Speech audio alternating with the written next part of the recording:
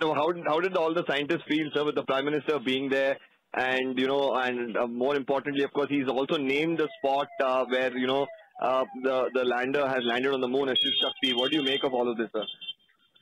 See, landing a site is it is naturally customary for anything, but to our surprise, he named both the Chandrayaan 3 and Chandrayaan 2 sites. Yeah. In its own characteristic manner. Yeah. One, I think that both names rhymes with the Indianness so much. It's not a westernized name. Both the Tiranga and Shivshakti both reflect sort of an Indian cultural link names.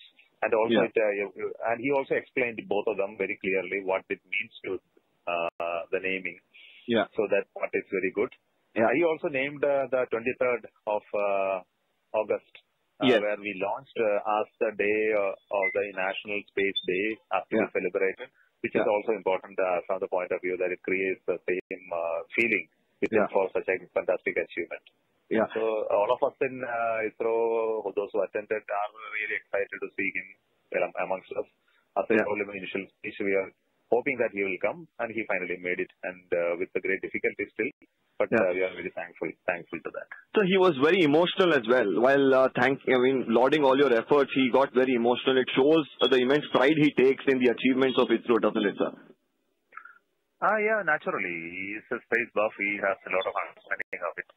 And what he can do, what he cannot do, how it can be beneficial, etc. He knows it very well. And I believe that he knows very well the difficulties from failure to success when you go through the troubles and hard work needed.